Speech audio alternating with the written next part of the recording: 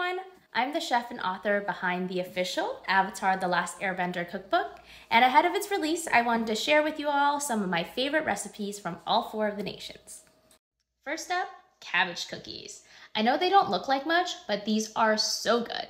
The secret is really caramelizing your green cabbage so all its sugars come out and you get this cookie that's both sweet and savory. Next up, cactus juice. A lot of people asked if this would be in the book, and heck yes, of course it is. And on to the Fire Nation. Fire flakes were a very hot requested item, and yes, they are definitely in the book, and I hope you all love this recipe. Next up from the Air Nation, Monk Gyatso's fruit pies. These come in all sorts of different flavors and colors, and of course have a little bit of marshmallow fluff at the top that you would air bend into cute little swirls. Alright, that's all I can share for now, but please stay tuned for more recipe updates and sneak peeks